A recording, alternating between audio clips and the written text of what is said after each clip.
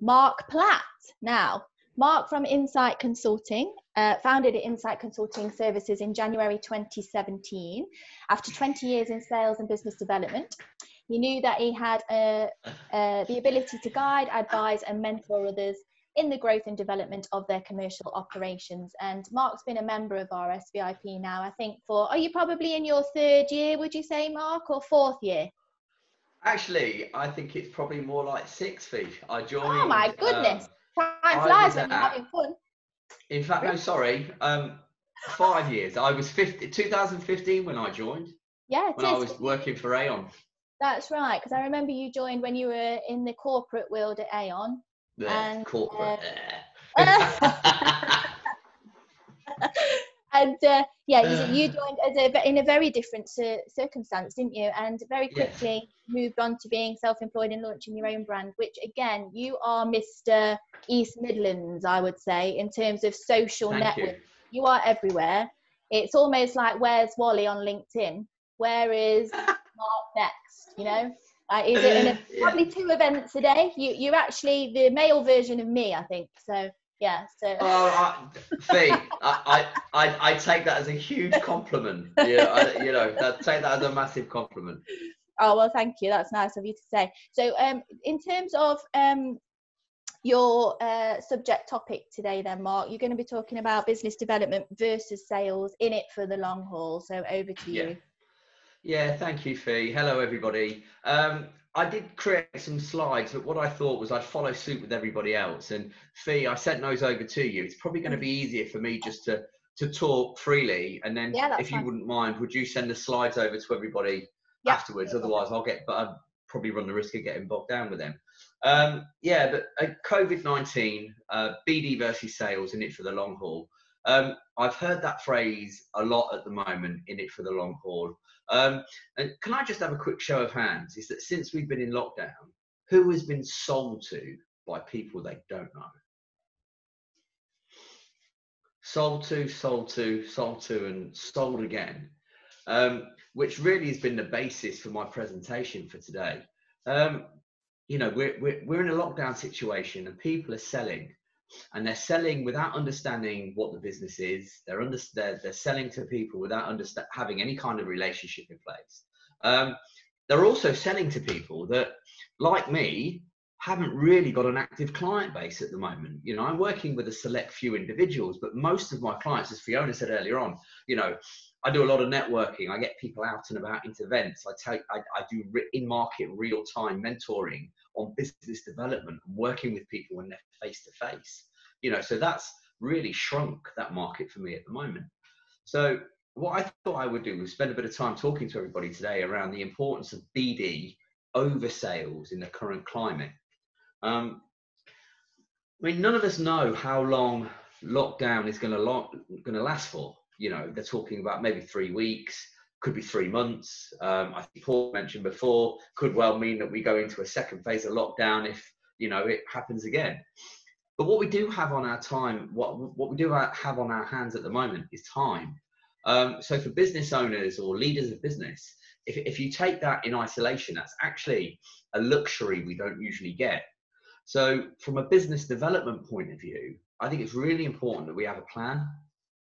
And the basis of most plans for business owners when we're looking at generating revenue is a commercial strategy of some kind. So spending some time at the moment looking at, vision and mission is why you're doing it. What do you want? What are you going to do to achieve it? I know, Paul, you've mentioned before around working from the end result backwards. This is not massively dissimilar. Setting some, where do you want to be in 12 months or 3 years from now? Look at now as ground zero. In 12 months' time, where do you want to be? Because we're in unprecedented times at the moment. This is really, really uncertain place to be, and there are no answers. So though your plan might not be conclusive, is that actually, if you're not planning, you're planning to fail. Have something to work with. Tweak it as you go along. Tweak it as the market develops and we come off lockdown. Make sure though that you're setting those objectives. Make sure you're setting or you understand your values, because when the time is right, your values are going to underpin what you're selling. You know, as a business owner, you know, your service, your experience are a given. You know, it's your values people are buying into. So make sure that you know what they are and that you're living and breathing them. And don't forget your action planning. You know, whether or not it's a SWOT analysis, or whether or not it's a very simple set of bullet points that you're working to, make sure that you're doing that and revisiting them. I mean, in the current climate, maybe do a Plestal, take a look at some economical and political factors around how that might be affecting your business. That's quite a technical way to look at business development, but actually it might give you some clarity and some vision as to, oh, well, actually, I've looked at that now. I understand the market a little bit deeper. So actually points A and B on my strategy might not be so relevant because I understand these economic factors. I just wanted to cover off as well, you know, the difference between business development and sales. Some of you might go, oh, we know that. But there are people I talk to that go, is that not the same thing? You know, in the current climate, business development for me, you know, as my fellow speakers have all talked about, from marketing, brand, you know, talking to your clients, to your customers, developing those relationships, that's business development. You know, that's part of business development. But don't just be isolated in the fact that business development is external towards your audience. You know, business development is also around your own business. So as we mentioned on just a moment ago, make sure that you're developing your business and your brand as much as you're then developing your market and the relationships with your customers and your prospects. I think it's really key at the moment as well. If you are going to speak to prospects, get to know them. Don't sell them anything. You know, we don't know what their trading conditions are. We don't know if they're in financial difficulty. We don't know if they furloughed all their staff. We don't know if they're, you know, that they might be making redundancies. They might be going into liquidation. But take some time to get under the skin of these people that are in the business and get to know them. Become a friend in business. Don't just become somebody that's selling something. You know, I'm not sure who mentioned it earlier on, but, you know, be somebody that these guys are going to remember in 3 months. Go the extra mile if you can. I know that's difficult at the moment, but, you know, what is it you can do that's different? In the current climate, there are lots of different ways that we can be recognized. You know, you could be crazy, wacky, innovative, whatever it is, you know, whatever it is that suits your personality, your business. But take the time to, don't forget your clients. Don't forget the people that you've worked with in the past. Don't forget the people that, you know, might have stopped trading with you because of COVID-19. And pick the phone up, send an email, but don't sell anything to them. You're just going to piss them off. Excuse my French. You know, just make sure that you are keeping lines of communication open and that you are the person that they can confide in, that they can have a sensible business dialogue with, and, you know, you make sure that you've got that commercial relationship in place once this lockdown and crazy period of time is over. Sales, you know, if you are in a role where you have to sell something, because, you know, we're all selling at some time, and some of us are salespeople and we have to sell something, whether it's a service or a product, try and adopt a consultative sales approach at the moment. Selling outright on the phone, on email, or linking in with someone and sending them a sales pitch in the current climate is not going to do you any favors. You know, people are just going to go, who's this guy? You know, do your research. You know, if you can get on the phone to them, ask questions, and more importantly, listen. You know, the best tool of a salesman are his ears. You know, I have this battle with people all the while around sales. Oh, you've got the gift of the gab, you can sell this. No. The best salespeople I know are those that know how to listen, absorb what the person in front of you is saying, digest it, articulate it back. And then as the salesperson, it's your job to teach. This often gets overlooked. You're the expert. Teach them, guide them, offer a solution. Talk to them about similar things, similar areas you've worked in before where you've offered a similar solution. Give examples, give them confidence, demonstrate your credibility, but don't sell them anything. You know, let your credibility and your integrity do the selling for you, and keep the relationship alive. I think it's really important, you know, bearing in mind what we've just spoken about with business development and sales is to then take a look at, okay, well, who am I going to talk to and why am I going to talk to them? So you might decide that, and on the slides that hopefully Fiona can email out to you, you'll see that I've created a slide called mechanisms to help. You know, the first of these 6 pillars are, you know, looking at your sales history, lost and lapsed clients. Well, you might not be dealing with them at the moment. You might have stopped dealing with them. You might have lost them some time ago to a competitor. Well, now is a great time just to pick the phone up. Be a friend, ask them how they're doing. You know, Vic, I think you said earlier on, Victoria, around, you know, be that person, ask them how they're doing, you know, get under the skin of it. It's a great time to do that. You know, do some market analysis. You know, we've got time on our hands. Find out how big your market is or how small it is. You know, this is similar to the recession in 2008 when the market consolidated. You know, that will happen slightly at the moment. Find out who's not now a competitor. Find out how big your customer base is or how much that shrunk. So you can really then define a plan moving forwards of how you're going to move forwards. Competitor analysis, you know, as I just mentioned, some of your competitors might have stopped trading, you know, okay, so that's less people in the pond. But you never know, some of the bigger boys might have made people redundant. Those guys then might set up on their own. So in fact, you might have more competitors. It's really important that you find out who's operating in your space and who you need to know. Don't forget to do your forecasting. You know, I've done lots of seminars at the moment, doing lots of conference calls. And the one thing that's been quite consistent is in this time, have a forecast, cash flow forecast, 3 months. You know, what's your revenue? What's your projected revenue? What are your outgoings? What do you think your projected revenue might be in 6 months' time? You know, even if it's for your own sanity, just understand where those sales and revenues are coming from. Tactical positioning and planning is the next thing, you know, I wanted to run by. Don't forget that, you know, there are businesses out there that you want to deal with that will be dealing with other people.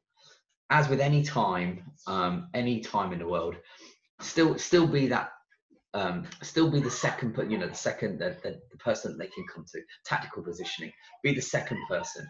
You know, they might, you know, from an insurance point of view, they might want to sense check something. You know, from a marketing point of view, they might want a second opinion on something that their agency has done. Whatever it is, you know, just always make sure that you're number 2 in line. So if something happens or goes wrong, that, you know, you're the person that they call.